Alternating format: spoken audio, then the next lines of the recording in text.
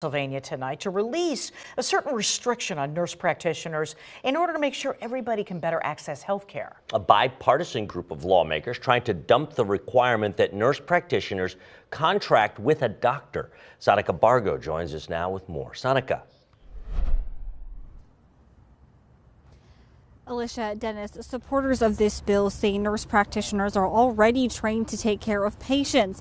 Getting a doctor's sign-off is an unnecessary hurdle, and it limits access to health care for people who need it the most.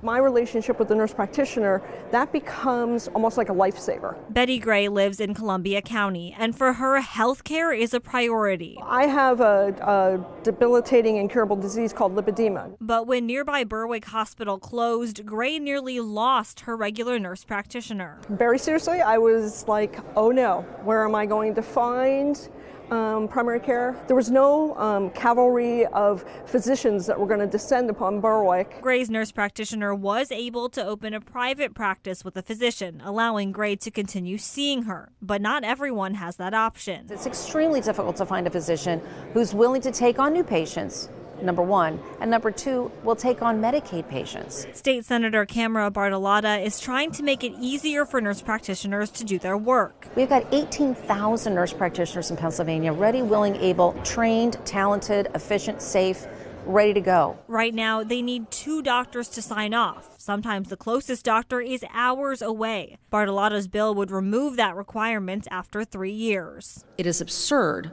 to hinder the ability of our incredible army of good nurse practitioners to do what they do best. Her colleagues in the state house introducing a similar bill. It knocks down barriers for nurse practitioners to provide care to their patients. Patients like Gray, who says without her nurse practitioner, I would have had to have found someone somewhere and prayed that I got an appointment. I also reached out to the Hospital and Health System Association of Pennsylvania. Their president tells me this bill could help ease the workforce shortage, especially in rural areas where access to health care is already a struggle. Live at the Capitol, Sonica Bargo, ABC 27 News.